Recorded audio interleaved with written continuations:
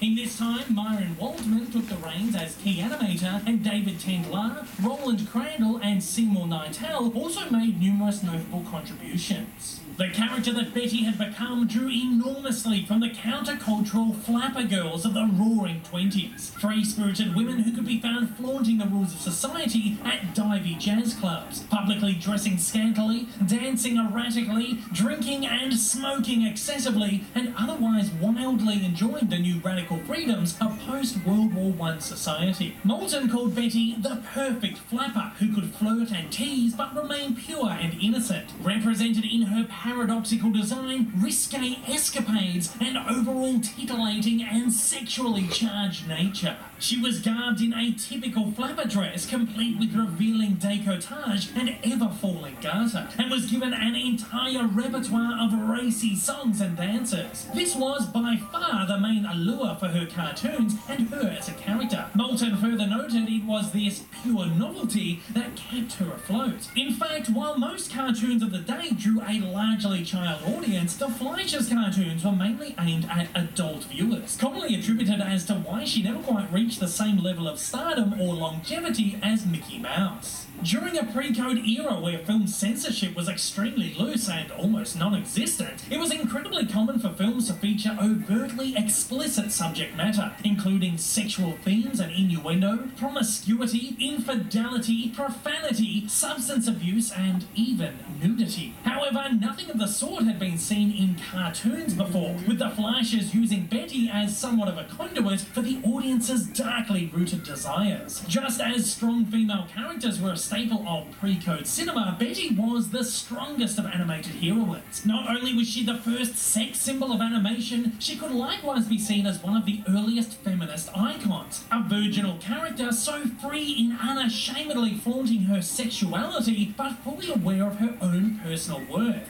While Betty relished in the attention thrown at her by her many male admirers, there was always a line, standing up for herself whenever it got out of hand. A number of shorts actually saw Betty in the clutches of sexual predators, whom she tenaciously struck back at. These shorts marked the earliest depictions of sexual harassment in animation, tackling the taboo head-on. Natwick attributed the instantaneous success of Betty to her being the first real feminine character who introduced new sensitivity to cartoons. As, in Moulton's words, a holdover from the 1920s, Betty not only excited audiences in whole new ways, but for a brief spark in time also provided an escapism from the dire existence of the Great Depression, returning audiences to the glorious days of the Jazz Age by epitomizing the hopes and dreams they so greatly desired. There was one, however, who was not all too thrilled with Betty's success. That was, of course, the woman who had inspired her very existence to begin with, Helen Kane. Known as the Boop Oopa Doop Girl, Kane saw an incredibly successful career throughout the 1920s as a star of songs, stage and screen, starring in 7 pictures for Paramount between 1929 and 1931, including the exuberant musical revue feature Paramount on Parade. As she found her own fame waning in the early 1930s, Kane was not impressed that Betty had simultaneously risen in popularity with essentially the same shtick. Feeling her limelight had been stolen and her image exploited, in 1932, Kane filed a $250,000 infringement lawsuit, equivalent of about $4.5 million in 2020, against Max Fleischer and Paramount for creating unfair competition with their deliberate caricature. Despite the fact that Betty Boop had quite obviously drawn major influence from Kane's signature performance style, the problem for Kane was the defense was able to prove that it was not even hers to begin with.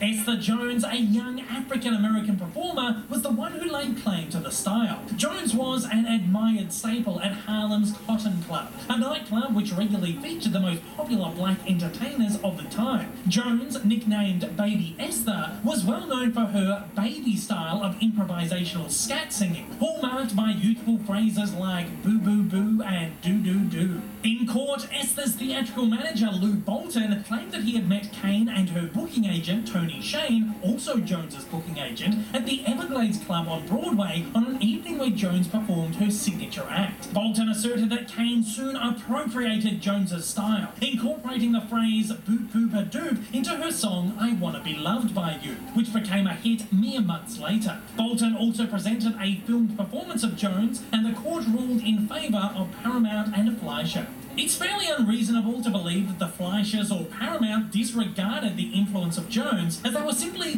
parodying a style that was rampantly popular at the time, with other actresses having also adopted it throughout their career, such as Paramount's It Girl of the 1920s, the iconic Clara Bow, a screen siren who starred in almost 60 films between 1922 and 1933, including 1927's Wings, the first ever Academy Award winner for Best Picture. Marilyn Monroe would later appropriate the style as well, most notably in 1959 classic Some Like It Hot. Whether her influence was direct or indirect, as jazz historian Robert O'Meally has said, Jones is inarguably the black grandmother of Betty Boop.